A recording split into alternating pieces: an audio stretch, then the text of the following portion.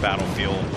6 points up for grabs for those of you who may be new to the franchise. Look at that tank. Look at it. It's just incredible. Look. That is one of the heavy tanks that you're going to be seeing in play as well. Good shots, though, trying to lay down with that pistol. Is he going to take him?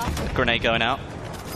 You can see the bolt action shots too, and also some of the variants that you're going to see a unique. Oh, gets him right in front, but that's going to be an assist. Fantastic. Something that you're going to see today is all the different weapons that are going to be available. Troops, and here we go. So this is the spawn system. You just swoop right into it, and you go right into the vehicle, or wherever you decide to go. It is so cool. That was just awesome to see. I mean, that kind of mechanic. I mean, the spawn screen is one of the most valuable things you can look at because you can really help change the way the battle's moving. And if you can see all that information in front of you, it's so much more helpful. And there are a variety of items that you could use as well, gadgets that you'll see players use. I think we saw the anti-vehicle grenade just a little while ago.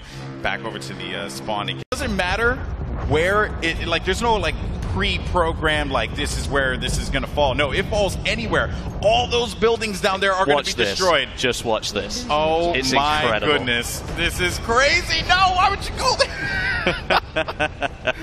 That is insane. Not just that, but once it's hit the ground, its carcass stays there as well. So you have to battle it out, moving through all of this metal that's just crashed into the ground. It's a ruin at that point. That's quite exciting stuff. And then the rocket gun for the assault. Now we haven't seen rocket gun be used just yet, but essentially what it is, it's exactly as it sounds. Yeah, it really is. It's a rocket gun, but in order for you to fire it, you have to go prone. Or you can set it up behind cover, and then you can use it as a resting point, and then you fire it.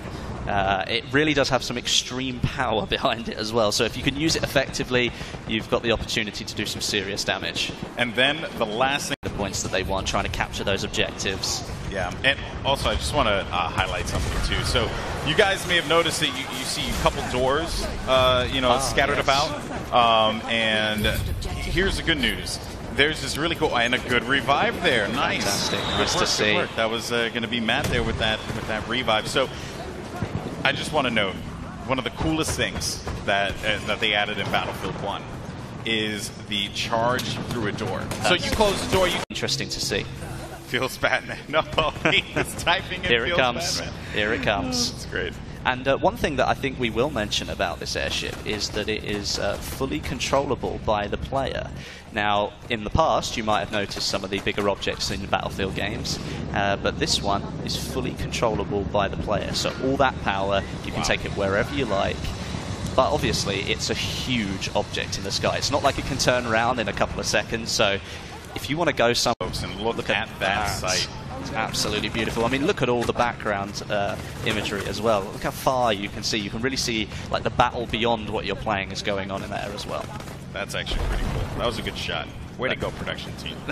Good job. Good job. The airship doesn't appear to have been damaged all that much. And again, it's the British Army that have got it. So they're doing quite a bit of damage. As a matter of fact, you see those gondolas there, right? They actually host mounted machine guns. Yeah. You can shoot. That intense face right there.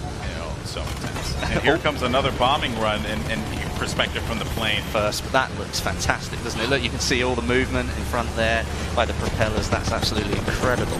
No! He hit the tree. Oh. I don't think he's quite got the power to get going again. No, he didn't. He didn't. And it's just blown up. And there you have it, folks.